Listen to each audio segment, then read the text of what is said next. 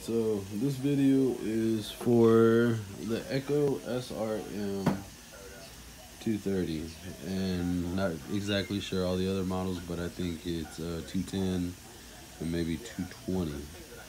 So the purpose of this video is because when I was trying to rebuild this carburetor, I was having problems with throttling. It just wouldn't pick up speed, or it wouldn't rev loud at all. So I got on YouTube, and there's maybe one or two videos of this, so I wanted to make another video of it and just share it and have a title totally different than the other ones, because it was just hard to find, and once I actually found it, it helped me out. So this is the carburetor for my SRM 230, and down here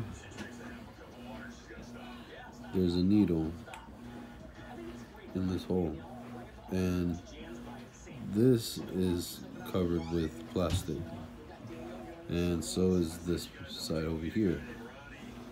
So what you got to do is, let's see,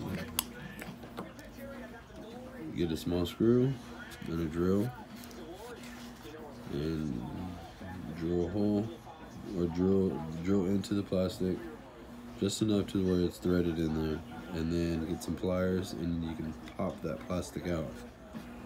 The only way to do this is by taking this apart. It's the only way of doing this. And then after that, inside here also there's plastic, so that also you're gonna have to try to get some, maybe some type of metal poker, or maybe a drill bit, and drill the plastic out also again inside there, or get a small little screw. But that pops out, and then you just get a flathead, and you'll be able to,